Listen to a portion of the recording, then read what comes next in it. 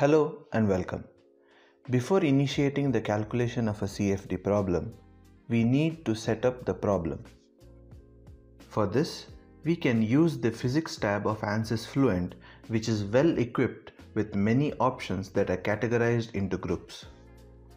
The focus of this lesson is on the Materials group.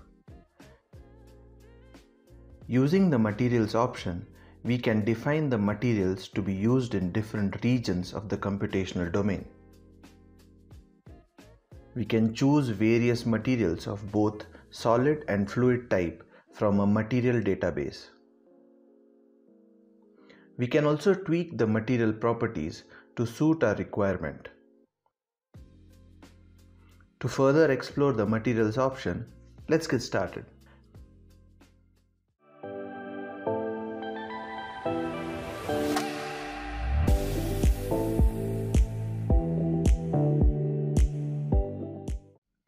Launch Ansys Fluent in solution mode. Go to File, Read, Mesh and load the provided mesh file. In case the mesh is not displayed in the graphics window, use the Mesh Display dialog box to view the mesh. In the Physics tab, we have the Materials group to define the required materials for the problem. Clicking the Create Edit button opens the Create Edit Materials dialog box, which is used to create and modify both fluid and solid type materials. This dialog box can also be accessed by double-clicking on the Materials option in the outline view and clicking Create Edit in the Materials task page. The default material for fluid is air and for solid is aluminum. However, many problems involve materials other than the default, and Fluent has a database to select these materials from. To access the database, just click Fluent Database. Further material selection is available through the Granta MDS database, and the user can also define their own materials using the user-defined database. For more information on these, please refer to the user's guide. In this lesson, we will use the Fluent database to demo the process. In the Fluent database panel, there is a long list of fluid materials. The list can also be sorted alphabetically by name or by chemical formula. It is also possible to group the items by name or by chemical formula by clicking the Toggle Tree View button. For example, here the materials are sorted by name as well as grouped according to the name that they begin with. Using the Material Type drop-down, we can select either fluid or solid materials list to choose from. We can just select the relevant material that we want from the list. Additional material types are available depending on the models selected.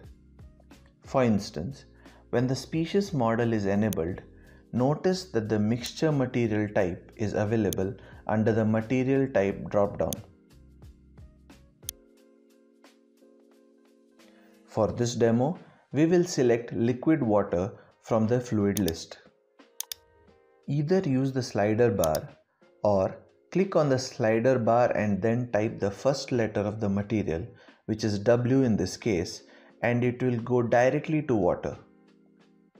Clicking again on an already selected material will deselect it. We can also choose multiple materials by simply clicking on them.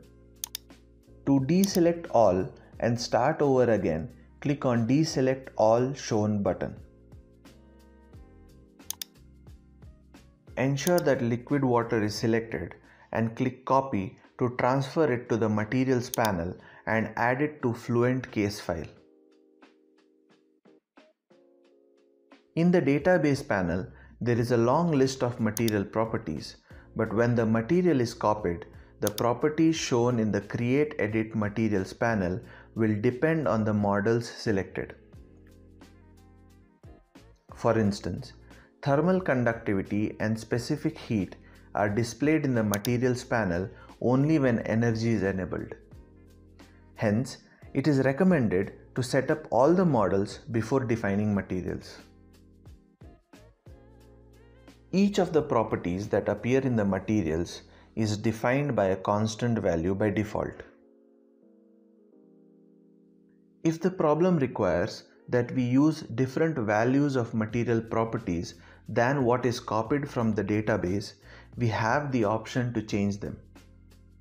Also, there are a wide range of options available to define the values of material properties apart from constant. Along with a number of different gas laws, there are options such as piecewise linear, piecewise polynomial, polynomial, and expression, which can be used to define a property as a function of independent variables. In the Create Edit Materials panel, we also have the option to provide a descriptive name to the material if required.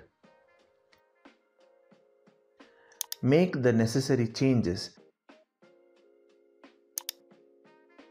and click Create Edit button to register the changes. At this point, we are provided with the option to either replace the copied material or save as a separate material in the Materials task page. Choose the most appropriate option. Let's summarize what we learned in this video. We discussed the Materials option in the Physics tab, which allows us to define the required materials for our computational problem. We learned how to access the Create Edit Materials dialog box and the Fluent database of materials. We explored the Material Properties panel and the different options of defining them.